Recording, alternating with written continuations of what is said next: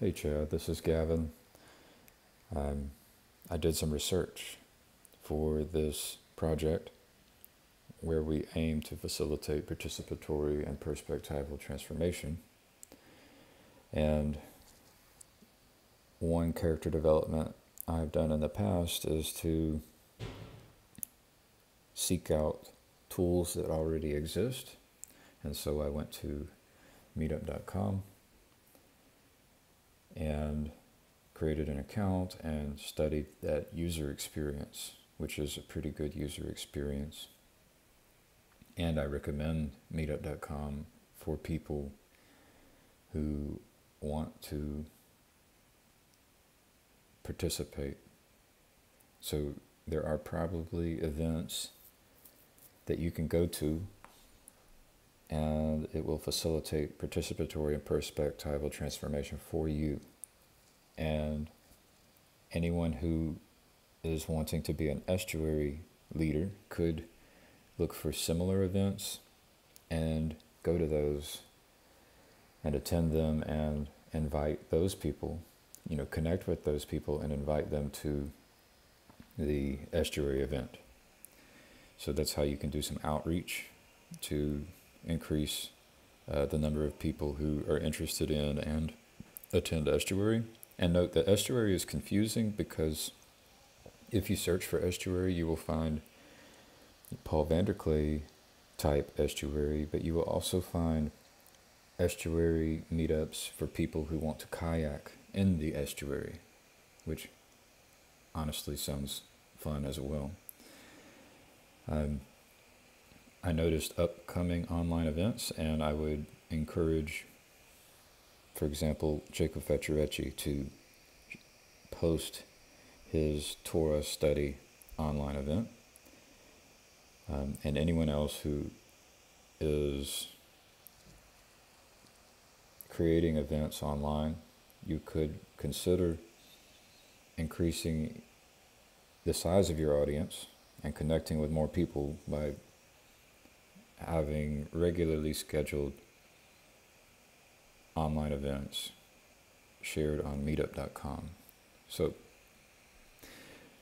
one consideration is, first of all, I went and checked out a list of open source alternatives to meetup.com because open source would allow us to host our own meetup.com for our community. At least that's what I was thinking. And I did the research. I did some research and I found basically only one, and it's called agorakit.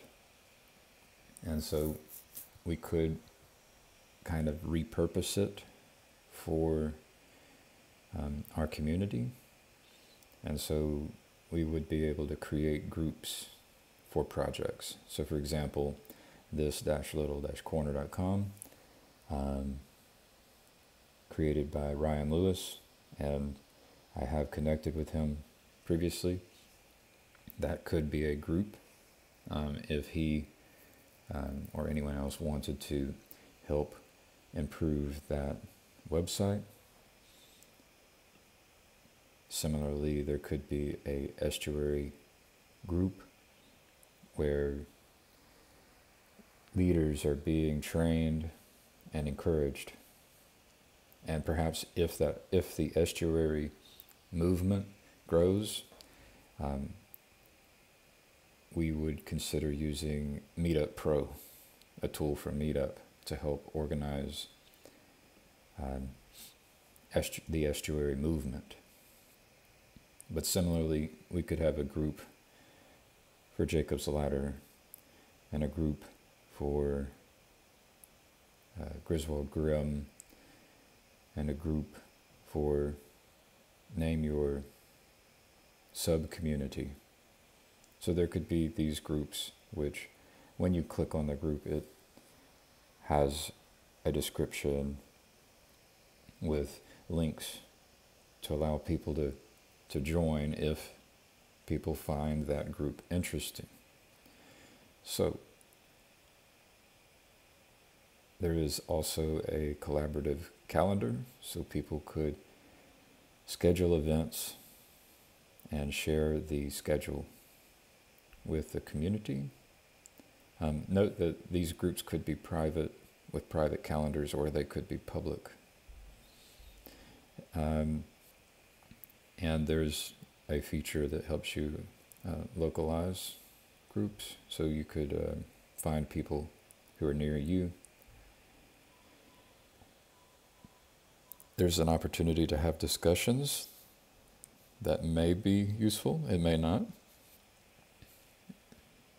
Manage notifications, and I think an interesting feature here is the manage files and links. And so this is where you could have, for example, a link to the Bridges of Meaning Discord server, and the administrators on Bridges of Meaning could update that link that expires, and then Paul Vanderklay could point at this new website